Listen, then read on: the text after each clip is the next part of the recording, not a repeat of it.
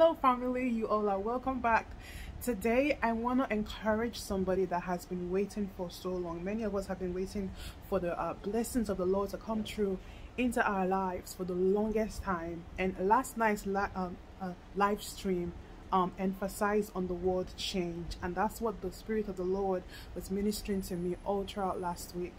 And I want to just encourage you that the change that you've been waiting for so long, child of God, that change is finally coming true. If you have remained aligned with God's word and his will for your life, if you have been serving and you have been praying consistently, and you've been about the kingdom of God, about the kingdom of heaven, I've got good news for you. That wait that you've been experiencing will not be forever. Hallelujah. It will not be forever. We are in this season and in this time where Father God is finally bringing his favor upon his children. The Lord said to me, Glenn, you are in the year of the Lord's favor. And I want to encourage you to, child of God, that you are in the year of the Lord's favor. Amen. Because when God speaks to one, what he says to one, he says to another. Hallelujah. So I want to encourage you to keep holding on, because you are in that hour of change. You are in that hour where you are about to see the manifestation of what God promised you for your future, for your life, for your destiny, for your marriage, in your finance, in your health, and whatever it is that God has promised you.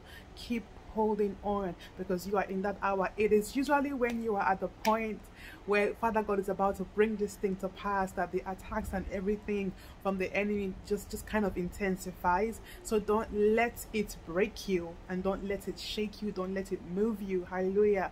Just remain focused on the word of God. Keep waiting upon him in the night time, in the daytime. Wait upon the Lord. Keep worshiping, keep praising, regardless of what you're seeing that the enemy is doing.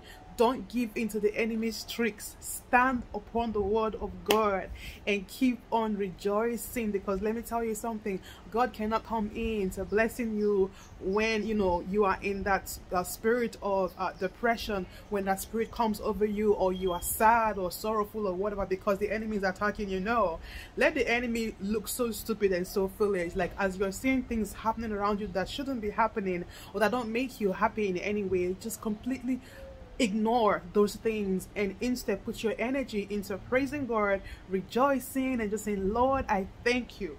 Regardless of what I see, Lord, I thank you. I thank you. I know my wait is not in vain. I know, Lord, that my wait is not in vain, because your word says that those that wait upon the Lord, their strength will be renewed. Hallelujah. Get ready to mount up with wings like an eagle, child of God, because you are in that hour. You are in that hour. You are in that time. You are in that season. Hallelujah. You are entering into the new. Many of you have entered into the new already in the spirit, and things are about to shake up physically as well to match up what has happened in the spirit. Praise God. Hallelujah. So be encouraged that wait is slowly coming to an end, and you need to understand this is the time for you to begin to take it in your spirit, celebrate, and be grateful unto the Lord that has finally brought you to a time where you can see the promises that he gave to you a long time ago, because he loves you. Hallelujah. Because he loves you, he has not withheld his love from you. Praise God. Hallelujah. God bless you all.